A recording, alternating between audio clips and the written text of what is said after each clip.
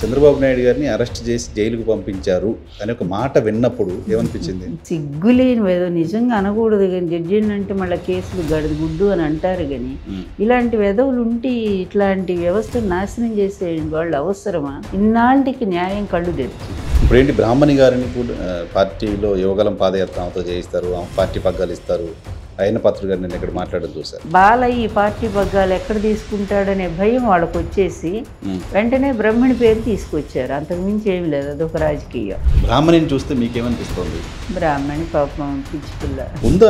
నందమూరి కుటుంబం దాన్ని ఏదో పార్టీని టేక్ ఓవర్ తీసుకోవాలనేది ఉందా అసలు? బాలయ్యలో ఉంది, నాకు తెలుసు. అది ఎందుకు పవన్ కళ్యాణ్ గారికి అంత కోపం? వాడు ద్వేషం పెంచుకున్నాడు. ఏంటంటే నేను పెద్ద యాక్టర్ని కదా, నేను అసలు ఎందుకు సక్సెస్ కాలేకపోతున్నాను రాజకీయాలు ఇన్నేళ్ళు ఉండి. పవన్ కళ్యాణ్ గారు టీడీపీ కలిసి పోటీ చేస్తే మీ పార్టీకి నష్టం కాదు? ఏమీ లేదు అసలు. ఉన్న కాపులు కూడా పోయారు. జైల్లో చంద్రబాబు నాయుడు గారిని లోకేష్ గారు, బాలకృష్ణ గారు, పవన్ కళ్యాణ్ గారు కలిసి వచ్చిన తర్వాత పవన్ కళ్యాణ్ గారు వాళ్ళిద్దరిని అటోకలు పెట్టుకుని లీడ్ చేస్తూ ఆయన ఒక్కడే మాట్లాడి వెళ్ళిపోవడం అనేది చూసినప్పుడు ఏమనిపించింది మీకు? ఏమీ సంబంధం లేనాడు వచ్చి మాత్రం అంతా అక్కడ డామినేట్ చేసిపోయాడు. ఆయనకి జైల్లో ఆయన చంపడం కోసం కుట్ర జరుగుతుంది లోకేష్ గారు మాట్లాడిన మాటలను ఎలా చూస్తారు?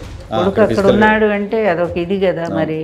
మరి ఎందుకు ఢిల్లీ పోయి కూర్చున్నాడు? సో బాలకృష్ణ మీద కుట్ర జరుగుతుందా madam? As for you Radhakrishna గారు కూడా దానిలో భాగస్వామే? 100%. బాలకృష్ణ ఎక్కడ పార్టీని తీసుకుంటాడు అని వీళ్ళ భయాలు వీళ్ళకు ఉన్నాయి. పవన్ కళ్యాణ్ గారు జగన్మోహన్ రెడ్డి గారిని ఉద్దేశించి నువ్వెంత నీ బ్రతికెంత జగన్ అంటూ కామెంట్ చేశారు. ఎంత ఫ్రస్ట్రేషన్లో అతను ఉన్నాడంటానికి ఈ మాటలే సాక్ష్యం. అతను ఒక ఔచిత్యాన్ని మర్చిపోయాడు, ఆ స్థాయిని మర్చిపోయాడు. ఈ రెండిట్లో ఏది మీకు ఎక్కువ తృప్తి ఇచ్చింది? ఎన్టీఆర్ పేరు జిల్లాకు పెట్టడమా, చంద్రబాబు నాయుడు గారిని అరెస్ట్ చేసి లోపల పంపించడం? చార్లీ శోభరాజును అరెస్ట్ చేయడానికి 20 ఏళ్ళు పట్టిందట. మొత్తం ఇంటర్పోల్ పట్టి ఈయన్ని అరెస్ట్ చేయడానికి 40 ఏళ్ళు పట్టింది.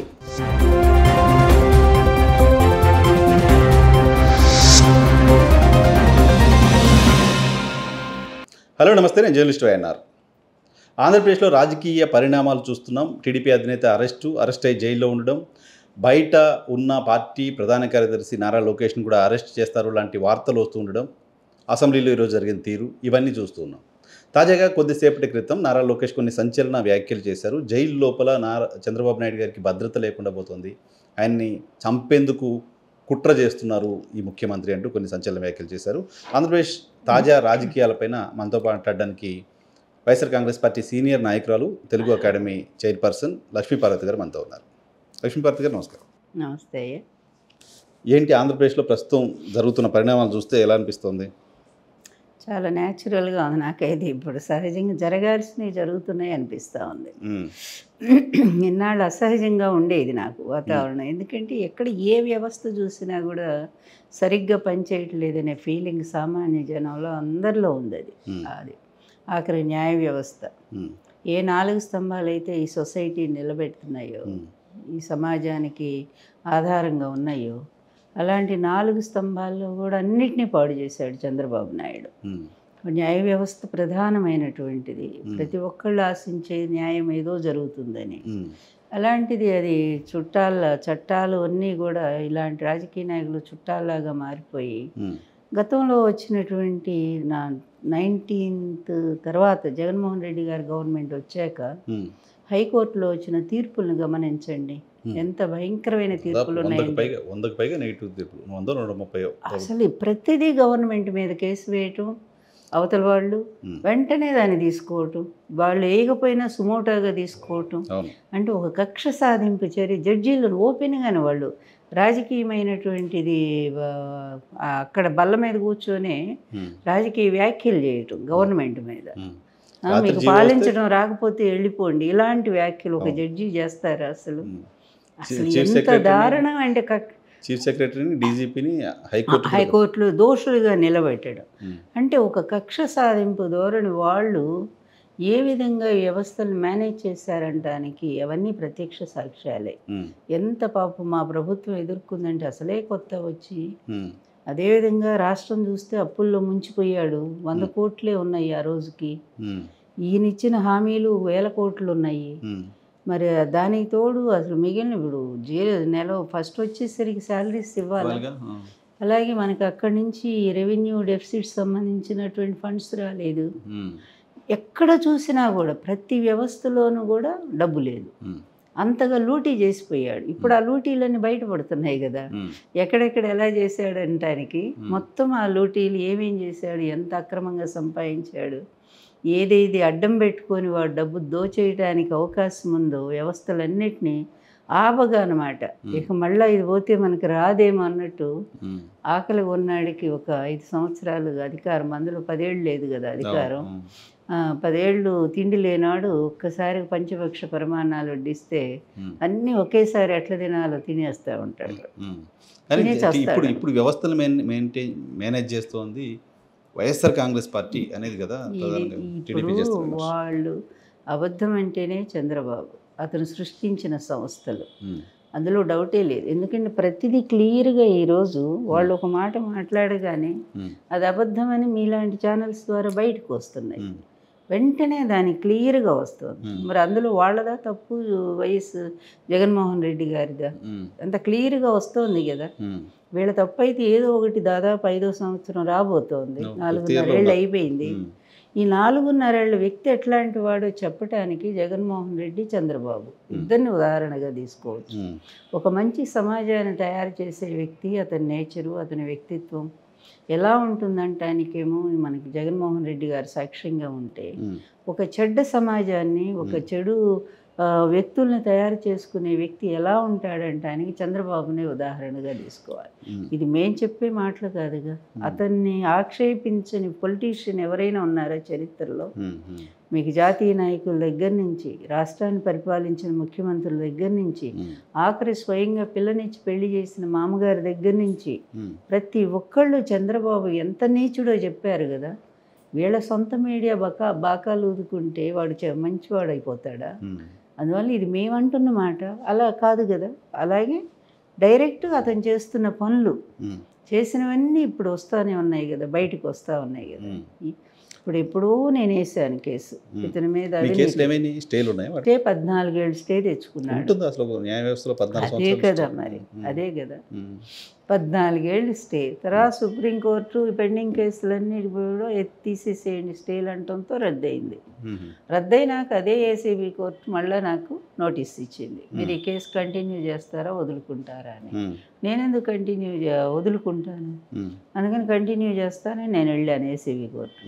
అంతకుముందు లేడీ జడ్జి ఉన్నారు, ఆమె చాలా గట్టిగా ఉన్నారు ఈ కేసు పట్ల.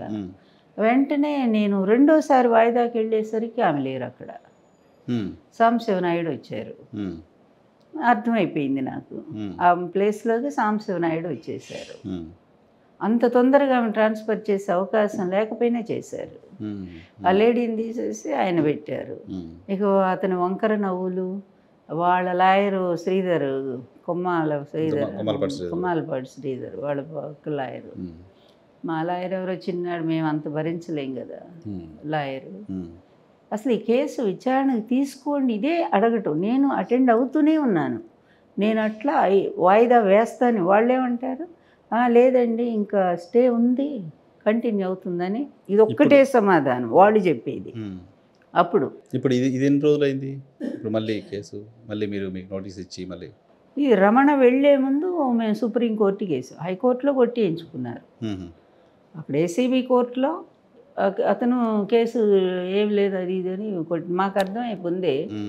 అట్లా 20 వాయిదాలు వేసి అప్పుడు కేసు కొట్టేస్తాడు. ముందే అయితే వెంటనే ఏమైనా విమర్శలు వస్తాయేమో అని. సిగ్గులేని ఏదో నిజంగా అనకూడదు కానీ జడ్జిని అంటే మళ్ళీ కేసులు గుడ్డు అని అంటారు. కానీ ఇలాంటి వెధవులు ఉంటే ఇట్లాంటి వ్యవస్థను నాశనం చేసే వాళ్ళు అవసరమా? ఎందుకండి చదువుకునేది? ఏదో పాపం మీ వల్ల న్యాయం జరుగుతుందని కదా. ఇలాంటి పనికి మాలిన తీర్పులు మీరు ఇస్తూ ఉంటే ఎలా? ఇక ఆ న్యాయదేవత కళ్ళకు గుడ్డలు కట్టారు, అందుకేనేమో అనిపిస్తుంది నాకు ఒక్కొక్కసారి. హిమబిందు గారు ఎవరైతే తీర్పిచ్చారో ఆమె పైన సోషల్ మీడియాలో జరుగుతున్న ప్రచారం, ఆమె వైఎస్ఆర్ కాంగ్రెస్ పార్టీ నాయకులు ప్రచారం కాదు, ఒక దాడి. చెప్పాలంటే న్యాయం మీద దాడి. ఇప్పుడు మాకు అనుకూలం మీకు అనుకూలం కాదు అక్కడ. ఇప్పుడు ఆ రోజు ఒక డాక్టర్ సుధాకర్ నాయుడు అని ఒక పనికిమాలిన పిచ్చోడు, వాడు తాగుబోతు, రోడ్డు మీద వాడు బట్టలు ఇప్పుకొని తాగి విచ్చలవిడిగా ప్రైమ్ మినిస్టర్ని, చీఫ్ మినిస్టర్ని, పోలీసుల్ని, ఆడవాళ్ళని దారిని పోయేవాళ్ళని వాడు బూతులు తిడతా ఉంటే అరెస్ట్ చేయరాదు. వాడిని అరెస్ట్ చేస్తే ఒక దళితుడిని అక్రమ అరెస్ట్ అంటే ఎవరు గగ్గోలు పెట్టింది? వీళ్ళే.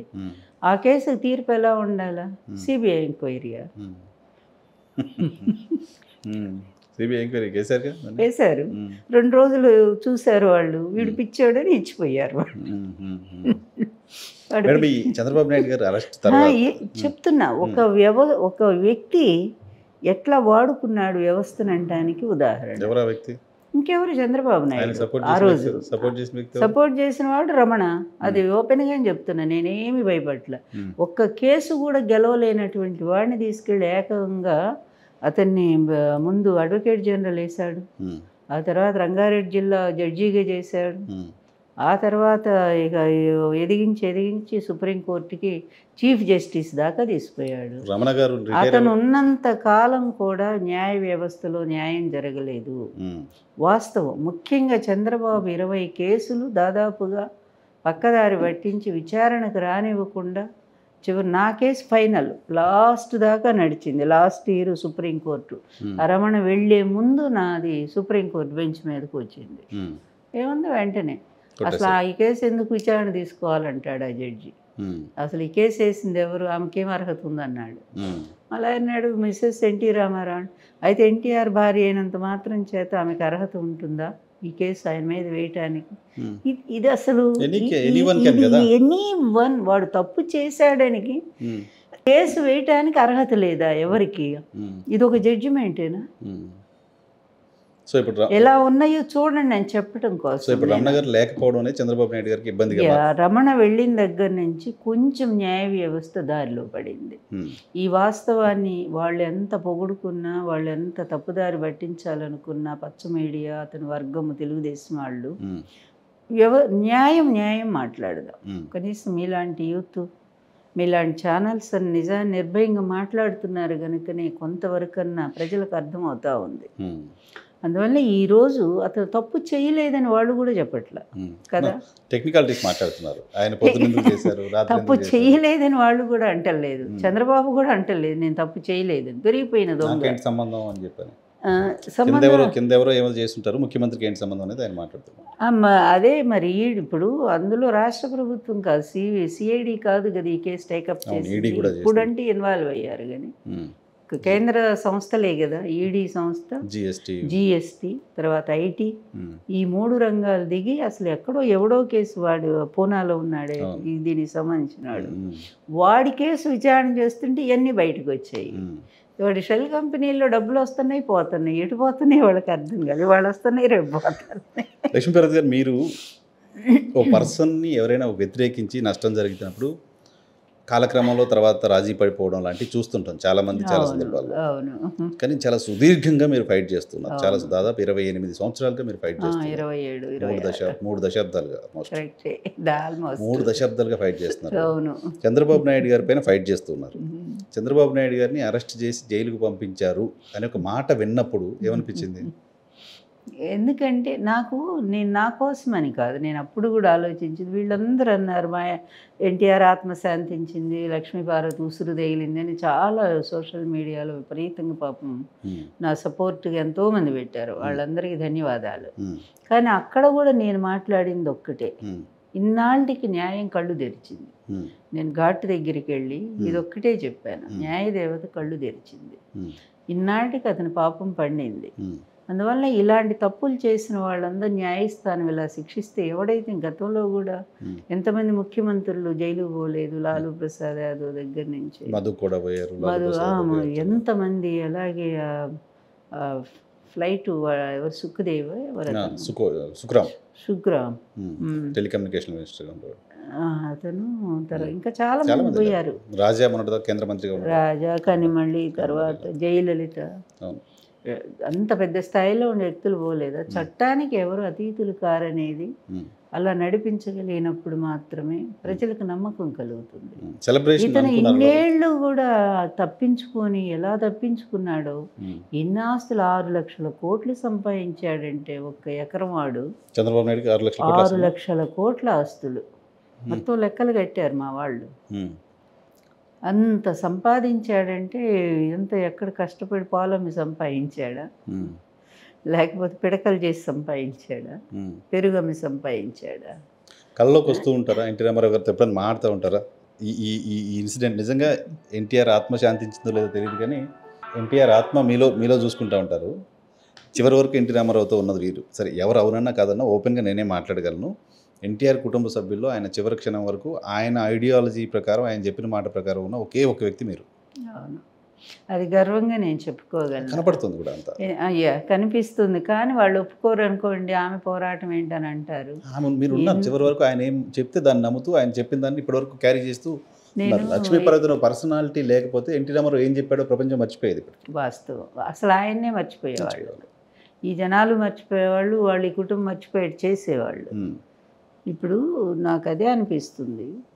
అక్కినేని నాగేశ్వరరావు గారికి నేషనల్ అవార్డు పెట్టారు కొడుకులు, ఆయనే పెట్టుకున్నారు బ్రతుకున్నప్పుడు. అవార్డు పెట్టి ప్రతి సంవత్సరం ఆయన చనిపోయినా కూడా కొడుకులు అమలు చేస్తూ ఉన్నారు. నిన్న కూడా విగ్రహం ఆవిష్కరణ చేశారు, ఇంటర్నేషనల్గా స్థాయిలో కూడా చేస్తున్నారు. ఎక్కడ మన ఈ హిందీ రంగానికి సంబంధించిన పెద్ద పెద్ద వాళ్ళని పిలిచి వాళ్ళకి అవార్డు ఇవ్వటం, అది 5 lakhs ఎంతో అనుకుంటాను, అది ఇస్తూ ఉన్నారు. అంత ఆయన ప్రతిష్ట నిలబెడుతున్నారు కదా. అతను ఆస్తులు ఇచ్చాడు కొడుకులకి, మీ తండ్రి మీకు ఇచ్చిన ఆస్తులే మీరు తింటా ఉన్నారు. మీ తండ్రి పేరుతో ఏ ఒక్క సంవత్సరం అన్నా ఒక్క అవార్డు మీరు ఇచ్చారు ఎవరికన్నా? మొన్న చేశారు శత జయంతి ఉత్సవాలు, 100 ఏళ్ళు అయిపోయినాయి కనుక ఏదో దులిపేసుకుందాములే అన్నట్టుగా చేశారు. అలాగే ఆ తండ్రి కోసం ఆ కొడుకులు ఆ స్టూడియోని నిలబెట్టారు, దాన్ని డెవలప్ చేశారు, మంచి షూటింగ్స్ జరుగుతున్నాయి. ఆయన కట్టిందే కదా. కానీ మీ తండ్రి స్టూడియో కట్టారు కదా ఇక్కడ, దాన్ని అమ్మేశారు వీళ్ళు. రామకృష్ణ స్టూడియో లేదు ఈరోజు, అమ్మేశారు. ఎందుకంటే బహిరంగంగా వాళ్ళు పేపర్ స్టేట్మెంట్ ఇచ్చింది మేము చూశాను, నేను ముందేమో చూస్తాను దగ్గర. ఇట్లా ఆయన కట్టుకున్న మద్రాసులో ఇళ్ళు అమ్మకానికి పెట్టారు, అది ఎవరు కొనలేదు కనుక అలా ఉంది. తర్వాత ఆయన చనిపోయిన ఇంటిని అమ్మేశారు, అబిడ్స్ ఇళ్ళు, ఆయన ముఖ్యమంత్రిగా కట్టుకున్న ఇళ్ళు అది అమ్మేశారు. ఈవెన్ ఒక ఆస్తి మిగులుస్తున్నారా ఆయన పేరు మిగులుస్తున్నారా? కష్టపడి నేను ఎన్టీఆర్ పేరుతో అక్కడ ఎన్టీఆర్ మ్యూజియం అని చాలా 2 కోట్లు ఖర్చు పెట్టాం, నేను ఆయనదే డబ్బు అనుకోండి, పెడితే దాన్ని తీసుకెళ్ళి కేసులో వేశారు. అలాగే క్యాన్సర్ హాస్పిటల్ ఎలా వచ్చింది? నా వల్లే కదా. 3 అంతస్తుల దాకా నేను కట్టించాను, మా గవర్నమెంట్ పడిపోయింది. అందువల్ల ఈరోజు బస్సు తారకమ్మ హాస్పిటల్ నడవగలుగుతుంది. మరి ఇన్ని మంచి పనులు చేశాను మీ కుటుంబానికి, నేనేం తప్పు చేశానని నా మీద ఇంత ద్వేషం మీకు? పోనీ నా మీద ద్వేషం, మా పెళ్ళి మీకు నచ్చలేదు అనుకుందాము, కనీసం మీ తండ్రి మీద ప్రేమ ఉండాలిగా. ఇంత ఆస్తులు ఇచ్చారే మా కోసం, ఆయన అవసరమై ఆ వయసులో వృద్ధాప్యంలో నన్ను పెళ్లి చేసుకున్నారు, తనకు నచ్చి దాన్ని ఆమోదించాలి. ఆమోదించకపోతే మీరు కనీసం పోయి నా జోలు రావద్దు, మీ జోలు నేను రాను. కానీ ఆయన అలా అంత కష్టపడి ఆ వయసులో సంపాదించుకున్న అధికారాన్ని నిర్దాక్షిణ్యంగా ఒక దుర్మార్గుడు ఇంట్లో చేరి అల్లుడనే పేరుతో వాడు ఆ విధంగా ఆయన ప్రాణాలు, ఆయన అధికారాన్ని పోగొట్టడానికి ప్రయత్నం చేస్తే వాడితో మీరు చేతులు గలిపారే. వాడు ఎట్లాంటి నీచుడు? వాడు పరమ అవినీతిపరుడు, మామను చంపిన హంతకుడు, ఒక దుర్మార్గుడు, వ్యవస్థలను మేనేజ్ చేసి అక్రమ మార్గంలో డబ్బు సంపాదించిన వాడు. అలాంటి వాడికి సపోర్ట్ చేస్తారా? నీతిపరుడు, నిజాయితీపరుడు, పేద వర్గాలందరికీ ఒక దేవుడు, ఎన్టీఆర్ అంటే లక్షల కోట్లాది మంది అభిమానులు ఉన్నటువంటి మీ తండ్రి తప్పు చేశాడా? నీతిపరుడైన తండ్రికేమో సపోర్ట్ నిలవరా? అవినీతిపరుడైన బావకు సపోర్ట్ చేస్తారా? ఎక్కడుంది? అంటే ఇప్పుడు అందరు పార్టీలో కలిసి ఉన్నారు. సరే, గతంలో ఏం జరిగింది అనేది పక్కన పెడితే వాళ్ళు ఇప్పుడు అంతా కలిసి ఉన్నారు. ఇప్పుడు ఏంటి, బ్రాహ్మణి గారిని కూడా పార్టీలో యువగలం పాదయాత్ర ఆమెతో చేయిస్తారు, ఆమె పార్టీ పగ్గాలు ఇస్తారు. ఆయన పాత్ర గారు నేను ఇక్కడ మాట్లాడడం చూశాను. నాకు తెలిసి ఏంటంటే, మన మా పిచ్చోడు ఉన్నాడు కదా బాలయ్య, అతను వెళ్ళి ఆ కుర్చీలో కూర్చున్నాడు, చంద్రబాబు కుర్చీలో. ఆ రోజే ఆంధ్రజ్యోతి ఎక్కడ పేరు కూడా లేకుండా న్యూస్ ఇచ్చారు. ఎక్కడ బాలయ్య పేరు లేదు, బాలయ్య మాట్లాడిన మాటలు లేవు. ఆ చనిపోయిన వాళ్ళని ఎవరో వీళ్ళు సృష్టి చేశారు కదా శవరాజకీయం, వాళ్ళని కలుస్తారని మాట్లాడిన ఆ మాటలు లేవు. ఓ గ్రూపులో ఎక్కడో చివరి ఆయన ఫోటో వేశారు తప్ప పేరు కూడా రాయలే. అంటే బాలయ్య ఈ పార్టీ పగ్గాలు ఎక్కడ తీసుకుంటాడనే భయం వాళ్ళకు వచ్చేసి వెంటనే బ్రహ్మణి పేరు తీసుకొచ్చారు. అంతకుమించి ఏమి లేదు, అదొక రాజకీయం. బ్రహ్మణి పేరు అంటే కూతురు కదా, అందుకని ఇంకేం మాట్లాడలే బాలయ్య అని అనుకున్నారు వాళ్ళు. ఎక్కడ నందమూరి వారికి పోతుందేమో అని భయం వాళ్ళకి, నారా వారి నుంచి. ఇప్పుడు ఆమె నారాయే కదా, అందువల్ల ఉంటే ఆమెకే ఉండని, మా కుటుంబమే కదా అని. ఉందా నందమూరి కుటుంబం దాన్ని ఏదో పార్టీని టేక్ ఓవర్ చేసుకోవాలి, తీసుకోవాలనేది ఉందా అసలు? అటువంటి బాలయ్యలో ఉంది, నాకు తెలుసు. అది దాదాపు 3-4 ఏళ్ల నుంచి ఉంది. ఇద్దరు కూడా పలుక్కోలేదు, మధ్యలో గొడవలు అయ్యి బాగా. ఎవరెవరికి? వియ్యంకులు ఇద్దరు, బాలకృష్ణకి చంద్రబాబు నాయుడు గారు. చంద్రబాబు నాయుడు చాలా గొడవలు అయినాయి. ఈ మా నాన్న అన్యాయం చేసావని కూడా తిట్టాడు. సరే అన్నీ అయినాయి, గొడవలు ఎందుకు వచ్చినాయో తెలియదు కానీ బాగా గొడవలు అయినాయి. చేసి అతని ఆలోచనలో ఉన్నాడు, ఈ పార్టీని ఎట్లయినా సరే మళ్ళీ మేము తీసుకోవాలని ఒక ఆలోచన అతనికి కలిగింది. ఇక అప్పుడు వీడేం చేశాడు, అతి తెలివి కదా. అదే టైంలో భువనేశ్వర్ని ఏదో అన్నారని అసెంబ్లీలో ఏడ్చి, అర్థమైందా? అప్పుడుగా వాళ్ళు పలుక్కోవట్లేదు. ఒక సానుభూతిని తన చుట్టూ క్రియేట్ చేసుకొని ఆ సన్నివేశానికి కుటుంబ సభ్యుల్ని ఇన్వాల్వ్ చేశాడు. ఈ ఇంటి ఆడపడుచుని చూసారా, అవమానం చేశారు ఆ దుర్మార్గులు. అది నిజానికి ఒక్కళ్ళన్నా ఏమన్నా అన్నారా? అన్నది మీ పార్టీ వాడు, వంశీ కదా. అది కూడా ఎప్పుడో అన్నాడు వాడు, ఇప్పటికీ ఆయన పార్టీని సస్పెండ్ చేయలే. అన్నది కూడా ఎప్పుడో అన్నాడు వాడు, దానికి ముందు 5-6 నెలల క్రితం అన్నాడు. అసెంబ్లీకి దానికి సంబంధం ఏంటి అంటే, అబద్ధాలు ఏ విధంగా అతను ఆడతాడంట, ఇవన్నీ ప్రత్యక్షంగానే ఉన్నాయి కదా. ఇందులో ఇంకా వైఎస్ఆర్ కాంగ్రెస్ పార్టీ తప్పేంటి చెప్పండి? వీళ్ళు సృష్టించిన అబద్ధం ఏంటి? వీళ్ళు వాళ్ళని హెరాస్ చేసింది ఎక్కడ? ఎంత నిజాయితీగా అతను పరిపాలన సాగిస్తున్నాడు. ఆఖరి మీ పార్టీ వాళ్ళకు కూడా అతను నవరత్నాలు అందిస్తున్నాడు కదా, తెలుగుదేశం వాళ్ళకు కూడా. ఎక్కడ కంప్లైంట్ మాకు ఇవ్వట్లేదనే మాటే లేదు కదా. వెతికి మళ్ళా లబ్ధిదారులందరికీ న్యాయం చేస్తున్నాడే. ఎక్కడైనా ఒక్క మాట తూలి అంటాడు అతను. ఎంత బ్యాలెన్స్. మీరే పిచ్చి తిట్లన్నీ తిడుతున్నారే రోడ్డు మీద పడి.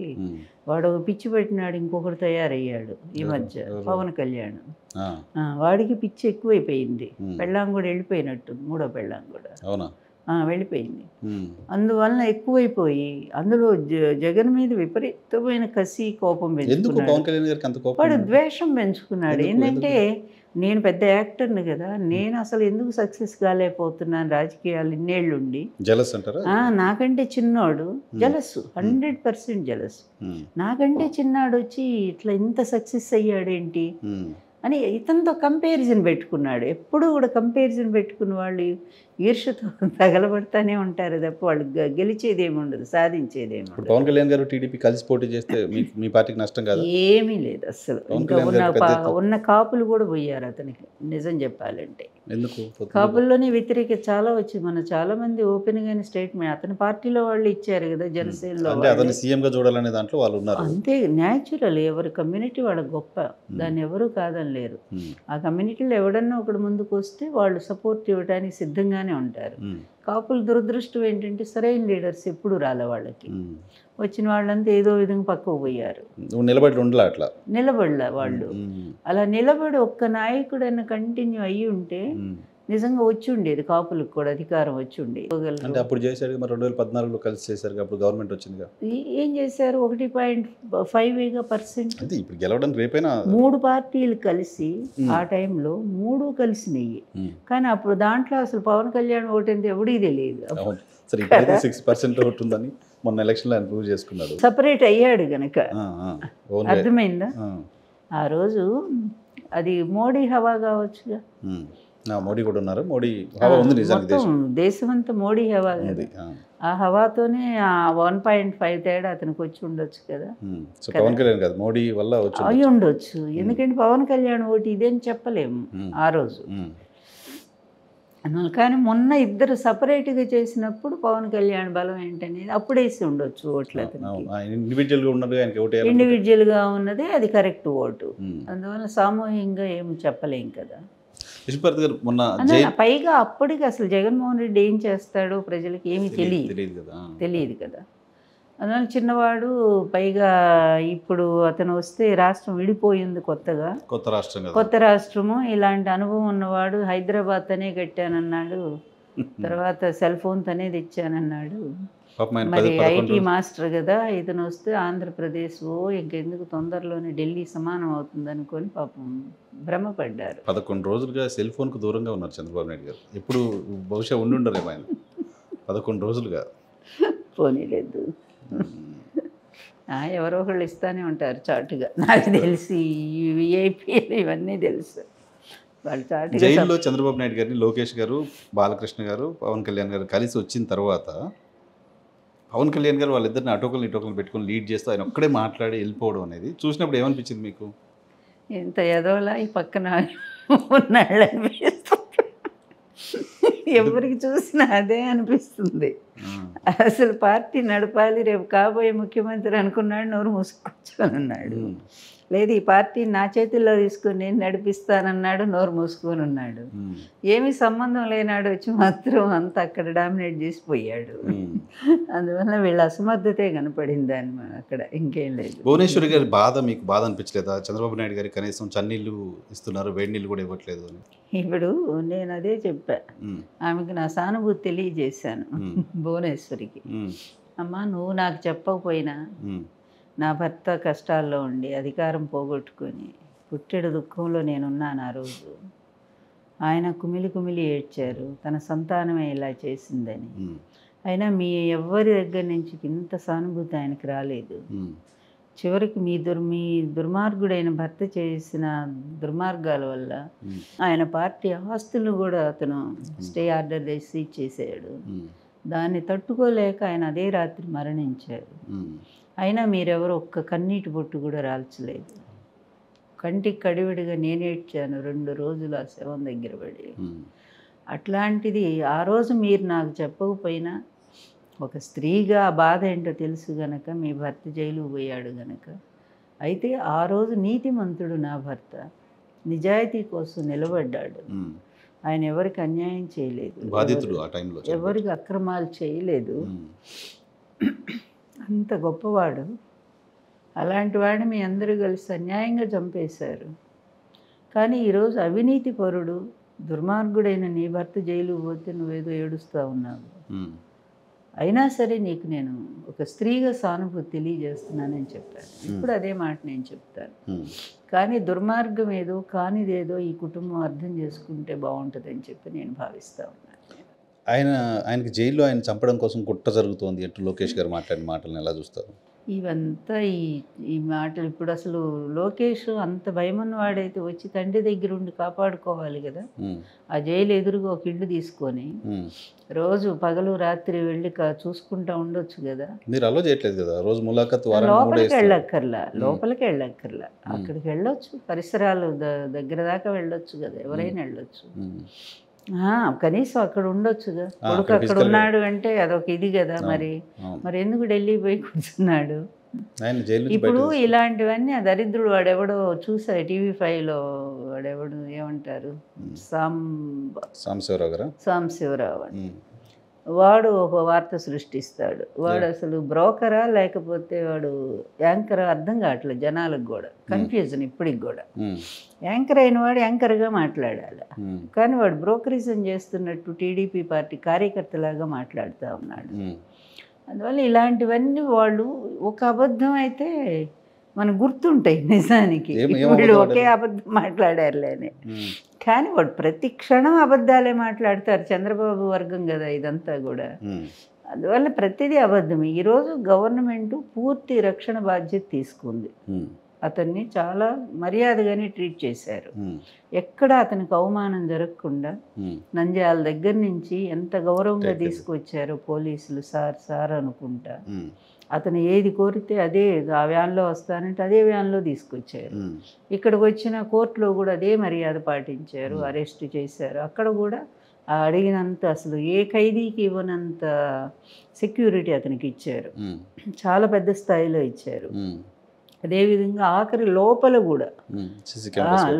కూడా సీసీ కెమెరాలు అరేంజ్ చేశారు. ఇంత పటిష్టమైన వ్యవస్థ ఉంటే ఆయన చంపుతారా? అంటే దోమలను పంపిస్తున్నారు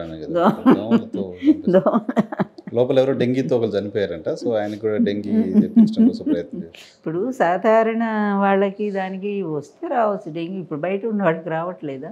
ఎంతమంది రోగులు హాస్పిటల్లో ఉన్నారో చూడండి. ఏ జైల్లో ఉంటే వచ్చినాయి. ముఖ్యమంత్రి కూడా జ్వరం దగ్గు అని విన్నా నేను. ఏమో ఇవన్నీ వాళ్ళ సృష్టి కూడా కావచ్చు. ఎన్నైనా నటిస్తారులే వాళ్ళు. దానికి ఉన్నా కూడా డాక్టర్లు ఉన్నారు అతను చూసుకోవడానికి, మందులు ఇవ్వడానికి. ప్రతి క్షణం అసలు అతను బయట ఉంటేనే అతనికి ఇది లేదు. నిజం చెప్పాలంటే బయట ఉంటేనే ఈ కుటుంబం అతను ఏం చేస్తారో అనే భయం కూడా ఉండేది ఒకప్పుడు. ఎందుకంటే కొడుకు తండ్రికి అస్సలు పడలేదు. తండ్రి కొడుకులకి అధికారం కోసం కొడుకు చాలా ఇదిలో ఉన్నాడు, వాడు చాలా యాంగ్జైటీతో ఉన్నాడు. అందువల్ల తండ్రిని అసలు ఇంట్లో కూర్చోమని వాడు గొడవ.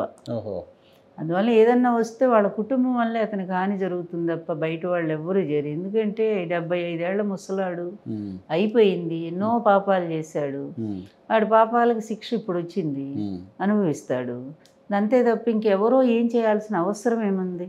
ఓ ప్రతిపక్ష నాయకుడు ఉంటేనే కదా సవాలు మాకు కూడా. ఏదైనా అసలు ప్రతిపక్షం లేకుండా చేస్తే ఏముంటుంది? సవాల్ ఏముంది? అందువల్ల అది గెలుపు ఎట్లా అవుతుంది? కనుక మేము అతను బాగుండాలనే కోరుకుంటాము. ఈ కేసుల్లో అతను పూర్తి నిర్దోషిగా బయటికి రావాలని కూడా కోరుకుంటాము. నిజానికి పివి నరసింహారావు గారి కేసులో ఆయన ప్రధానిగా పోయిన తర్వాత కూడా సొంత ఆస్తులమ్మి నిర్దోషితో నిరూపించుకోవడం కోసం ప్రయత్నం చేశారు. ఈవెన్ అద్వానీ గారు హవాలా కేసులో ఆయన పార్లమెంట్ కూడా వెళ్ళలేదు, మళ్ళీ పోటీ కూడా చేయనన్నాడు అది నిరూపించుకునేవారు. సొంత డబ్బులతో కేసు నుంచి బయటకు వచ్చారు. సో ఇక్కడ అసలు కేసు విచారణ చేయొద్దు, మొత్తం రద్దు చేయండి అంటూ పిటిషన్లు వేస్తున్నారు. అదే కదా ఇప్పుడు ఇదే కాదు, ఏ కేసు వచ్చినా సిబిఐని రానివ్వన్నారు అన్నాడు. అంటే అప్పుడే ఈడీ కేసు తర్వాత సిబిఐ రావడానికి ప్రయత్నం చేశారు వాళ్ళ కంప్లైంట్ వల్ల. చేస్తే అసలు నా రాష్ట్రంలో అడుగు పెట్టడానికి వీళ్ళేదని తీర్మానం చేశారు అసెంబ్లీలో. CID bandh, ED bandh, IT బంద్.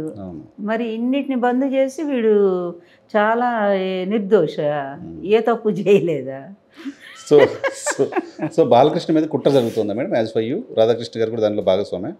100%. బాలకృష్ణ ఎక్కడ పార్టీని తీసుకుంటాడు అని వీళ్ళ భయాలు వీళ్ళకు ఉన్నాయి. కానీ ఎన్టీఆర్ అభిమానులంతా కోరుకుంటున్నారు ఏదో విధంగా బాలకృష్ణ తీసేసుకుంటే బాగుంటుంది, ఇప్పుడైనా నందమూరి వాళ్ళ ఫ్యామిలీకి అందితే ఆ పార్టీ బాగుంటుంది. ఎట్లన్నా నడపరు. ఇప్పుడేమైనా దరిద్రంగా ఉందా పార్టీ? ఇప్పుడేమైనా గొప్పగా ఉందా? వాడి చేతిలో భ్రష్టు పట్టిపోయింది.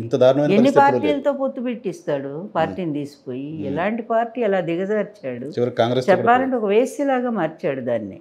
అంతే కదా.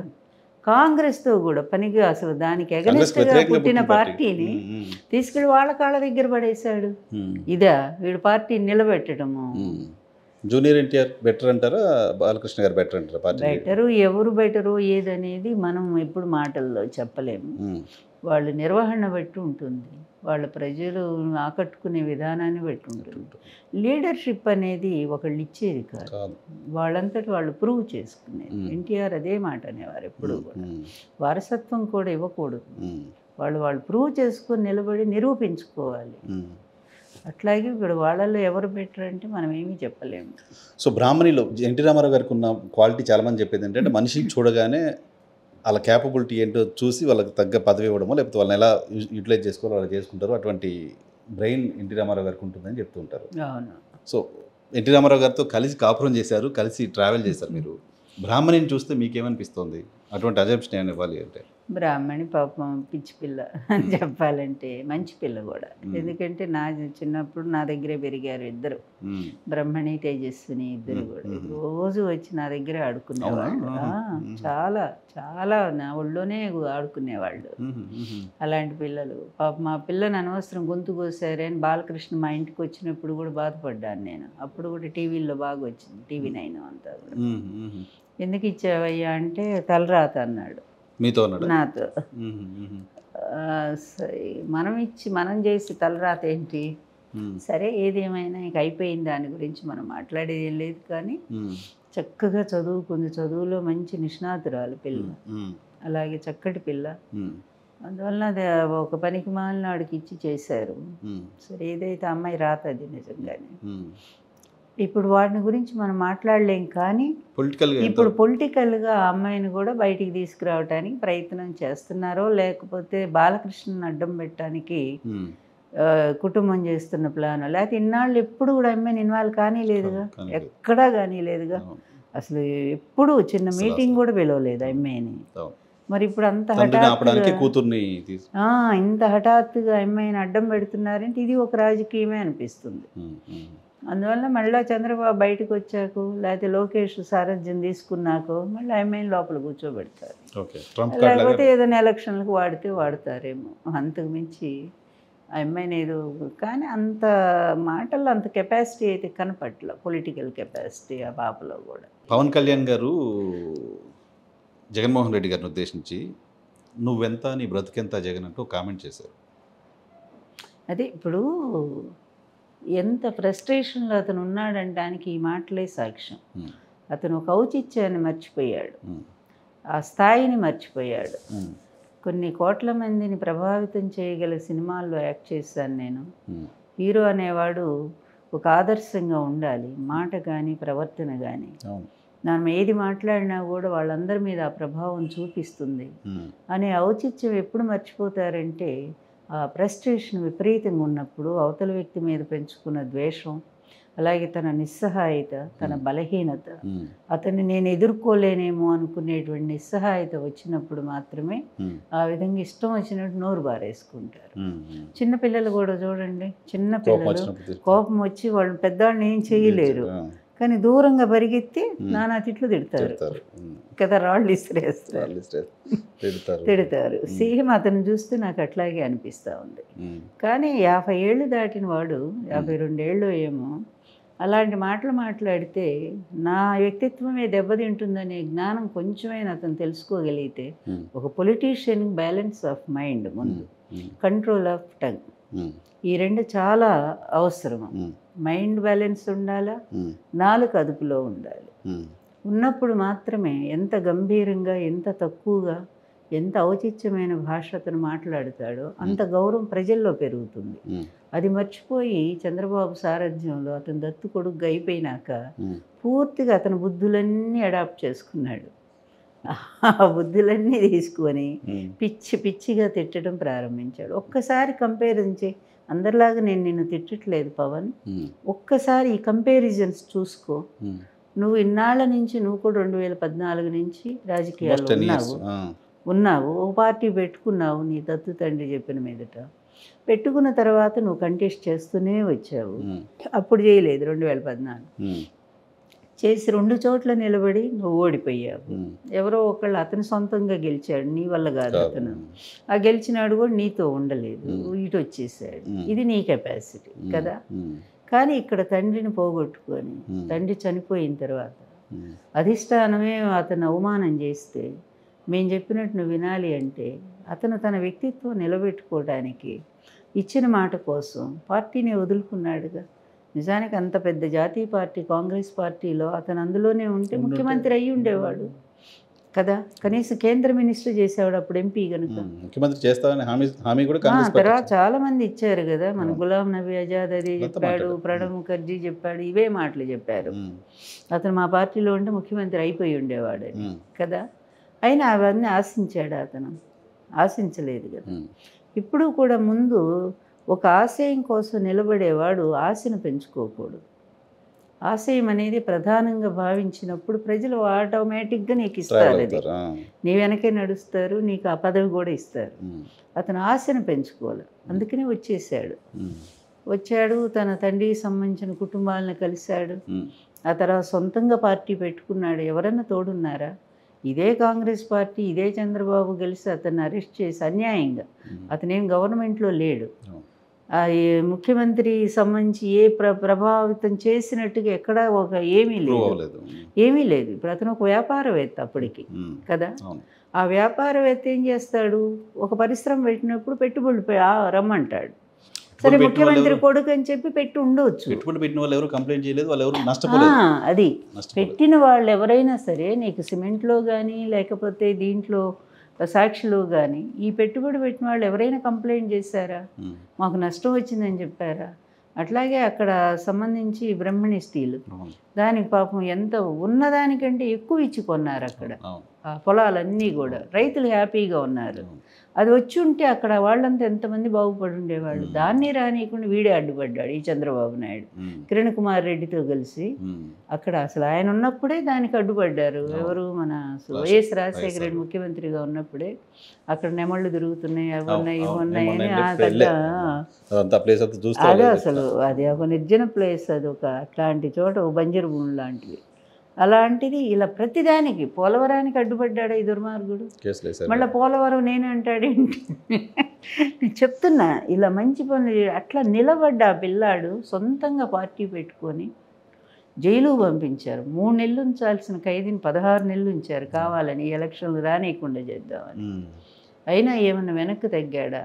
ఎక్కడైనా సరే మీలాగా ఏడ్చాడా? నన్ను చంపుతారని ఏమైనా స్టేట్మెంట్ ఇచ్చాడా జైల్లో? వీళ్ళు కక్ష కట్టారని ఒక్క మాట సోనియా గాంధీని అన్నాడా? ఎంత మెచ్యూరిటీ అండి! అసలు నేర్చుకోవాల్సిన అబ్బాయి నుంచి. వీళ్ళే కాదు, ఈ సమాజంలో యూత్ కూడా ఎంత నేర్చుకోవాల్సినవి ఉన్నాయంటే అతనిలో. ఈరోజు పరిపాలనలో కూడా అతను ఈరోజు కాదు, అతను భవిష్యత్తు దర్శనం చూస్తున్నాడు. నిజమైన విజనరీ అంటే అతను, నిజమైన విజనరీ. ఈరోజు ఈ విద్య ద్వారా ప్రతి సామాన్యుని పైకి తీసుకొచ్చేటువంటి పరిస్థితి ఏపీ విద్యాలయం నుంచి, ఏది మన ప్రభుత్వ పాఠశాలల నుంచి 10 మంది పిల్లలు మీకు అక్కడ అంత ఏది ఐక్యరాజ్య సమితిలో మాట్లాడేంత సపోర్ట్ ప్రభుత్వం ఇచ్చిందంటే ఎప్పుడైనా వాళ్ళు కలలో పోగలరా అమెరికాకి, ఐక్యరాజ్య సమితికి? అంత ఎవరు? డ్రైవర్ పిల్లలట, రైతు కూలీ పిల్లలంట, ఎస్టీ ఎస్సీ అన్ని కులాల వాళ్ళు ఉన్నారు అందులో. అలాంటి అసలు ఈ సామాజిక న్యాయం గతంలో ఏ ముఖ్యమంత్రి అన్నా పాటించాడా? ఇవన్నీ కళ్ళ ముందు కనిపిస్తున్న సత్యాలే కదా.